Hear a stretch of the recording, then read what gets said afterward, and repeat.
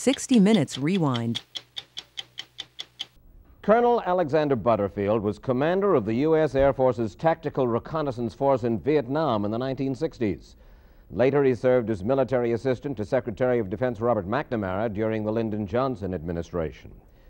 He retired from the Air Force to take a job as a deputy assistant and secretary to the cabinet of President Richard Nixon. Shortly after Mr. Nixon's re-election, he was elevated by the president to head the Federal Aviation Administration. He served with distinction in each of those jobs, though his name was hardly a household word. And then, in July of 1973, Alexander Butterfield stunned this country when he told the Watergate Committee that Richard Nixon had tape-recorded conversations in the Oval Office and elsewhere in the White House. It was that revelation that eventually led to Richard Nixon's fall from power. Last Friday, Alexander Butterfield was back in the news when a retired Air Force colonel, Fletcher Prouty, asserted that Butterfield had been, in effect, the CIA's man in the White House. Prouty said he had been told that by Watergate conspirator Howard Hunt. Since Prouty's allegation, Butterfield has been unavailable to the press. Tonight, for the first time, Butterfield, with his wife at his side, replies to those Prouty charges. The fact of the matter is, I never was assigned, I never was attached, I never have been their designated contact man. That is absolutely false. All right, he says that you were the CIA's contact man in the White House and that he was told that you were the CIA's contact man in the White House by Howard Hunt, a former CIA agent, also one of the White House plumbers. He quotes Hunt as saying, "My contact there in the White House is Butterfield." Question, did you know Howard Hunt? I have never met Howard Hunt in my life, and I have never seen Howard Hunt in my lifetime. You mean up to and including now? Up to and including today. And as a matter of fact, that's right, Mr. Hunt's presence on the White House staff was kept from me. He was purposely kept off the rolls, and I had the official role of all members of the White House staff in my capacity as head of administration in the White House. Kept from you by whom, for what reason? Well, by Mr. Haldeman, who had jurisdiction over that, and for what reason I have no idea. But I've never seen Howard Hunt, I don't know him at all, and I did not know that he was on the White House staff, and I was really supposed to be aware of all members of the White House staff. I talked to Fletcher Prouty this morning. He told me that he had not one but two luncheons with him, and on both of those occasions, he told it. Hunt told Prouty that you were the guy in the White House. If I was their contact man, I was a hell of a poor one because I had no contact whatsoever with the CIA. He led reporters to at least discern a spy motive, or, you know, the word infiltration was used. Yes. And I resent that because that is as much as to say that I was at the White House to do at least a few things other than the things Mr. Nixon knew about or expected of me. And I think that's irresponsible. I think it's false. It's defamatory. And yes, you are damn right. I am upset by that. And it comes, a personal note here, it comes at a particularly bad time. It's right in the middle of a 6-month period that I've set aside for myself to look for a position in the private sector. You're out of a job? You're out of a job at this moment? Well, yes, I'm out of it. Well, I'm working as a consultant, a part-time consultant, as an interim measure. But, you know, the damage is done when those things are first said. Is it your intention to sue Fletcher Prouty for libel? I think the grounds are there. He's made a very serious allegation. He was careless in doing so, very careless with regard to his facts. Did you have CIA clearance in the White House? I had CIA clearance. I worked outside the president's office. I was in charge of administration. I read everything that went to the president's desk, so I had to have a clearance for handling CIA material, which is not a big deal. It honestly isn't. Thousands of people have CIA clearance. I've had one in many of the Air Force jobs I've had. You and Alexander Haig were both simultaneously on Robert McNamara's staff in the Pentagon at the time that President Johnson was President of the United States? For a short period, yes. Yeah, I sort of overlapped with Al Haig. I was Mr. McNamara's White House liaison officer, replacing General Al Haig, Army. I was an Air Force officer. I see. And I came into that immediate office to work with the White House. And were you ever assigned by, controlled by, employed by the CIA in any capacity during that time? No, very definitely not. No. Did you ever do anything, perform any chore, not on assignment from the CIA, but in Air Force support? You were an Air Force colonel, but in Air Force support of a CIA undertaking, Mr. Butterfield. Well, I was in the intelligence gathering business when I commanded a reconnaissance unit in Southeast Asia. I commanded on 3 different occasions all the low-level and medium-level reconnaissance activities, U.S. Air Force reconnaissance activities in Southeast Asia. Flying, yeah. Flying squadron. Now, to the extent that the CIA may have used some of the films and used some of that data, then the CIA had something to do with that activity, but not to my knowledge. I never did deal with the CIA in any way.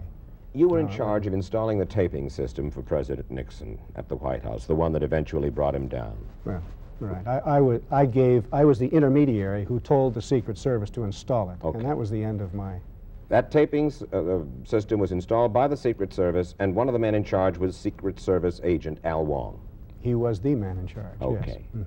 Did you know James McCord at any time? Never. Never have met him or seen him to this day. James McCord, who was one of the men convicted in the Watergate episode. No, I don't know him. Al Wong, who was in charge of putting in the taping system in the White House. That's right. Is a close friend of James McCord. Did you know that?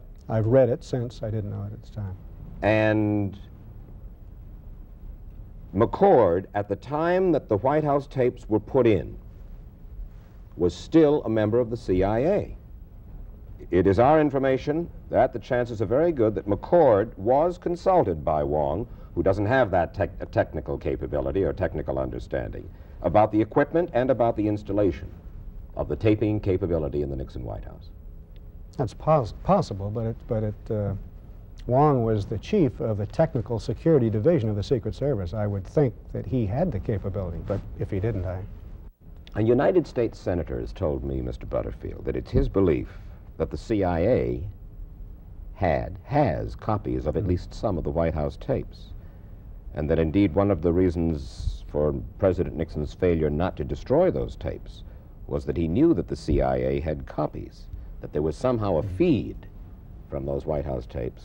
I think that's, I don't believe that's the case. You know, anything could be the case, but I just, you know, there's so many, everyone's trying to make this thing appear so mysterious, and it wasn't at all. There was no facet of it that was mysterious, at least to my way of thinking. Are you sorry or happy that you blew the whistle on the tapes? Well, I don't like the term blow the whistle, because that you told the that truth. Connotes one who sort of did something in a sneaky fashion. I did nothing in a sneaky fashion. I feel very good about my role. I've never had any regrets about my role. You were fired from your job as head of the Federal Aviation Administration by President Ford. When?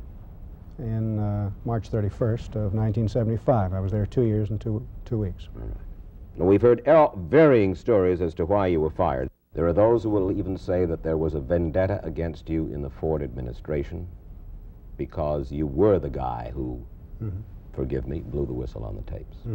If President Ford wanted Alex out, that's his right, and I think Alex should have gone out. It was the method. It was the treatment from the White House.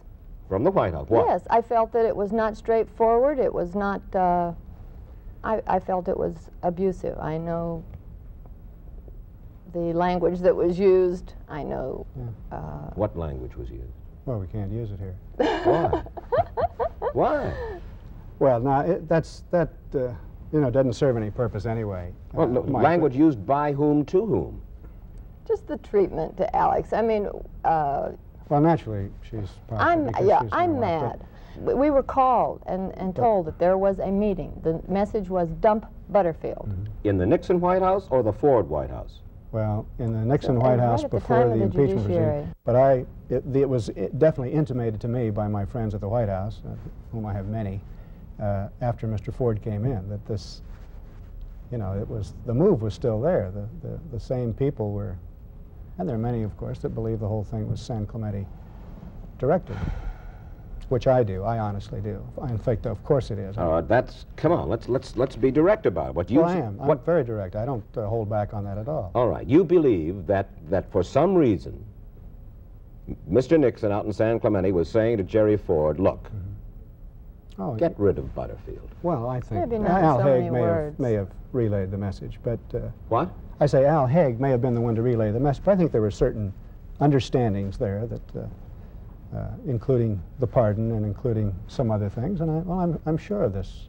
Mr. Butterfield, you were satisfied in your own mind that President Nixon knew about the Watergate break-in ahead of time.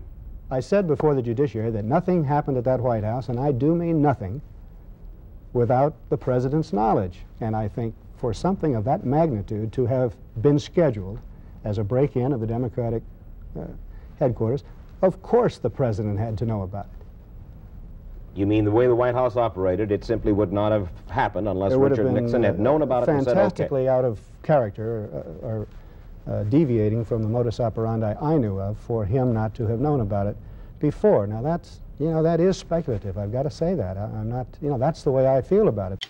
The story will continue after this. Bob Haldeman once said to me, over at the Hay Adams Hotel, that Richard Nixon was the weirdest man ever to sit in the White House. You knew him well. Well, let me preface my comment on that with something too. There was a greatness to Mr. Richard Nixon, beyond the shadow of a doubt. And he did a number of things that will go down in history. And I too, like Bob Haldeman, admire him for some of those things. I think I respect him less than Bob.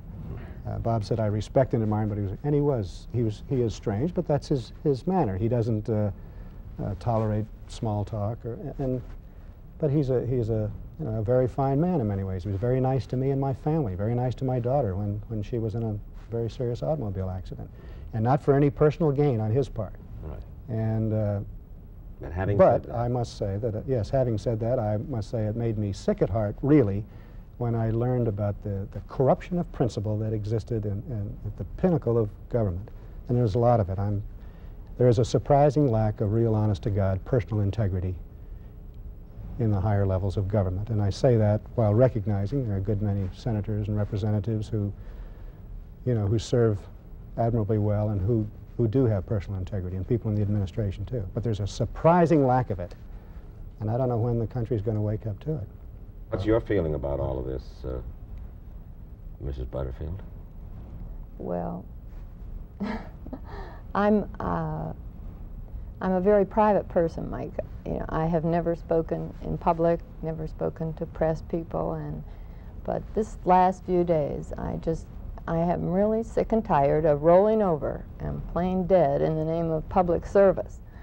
And I have watched my husband, who I know and have known for 35 years, just dedicate his life to serving this country and the people of this country with courage and honor and integrity.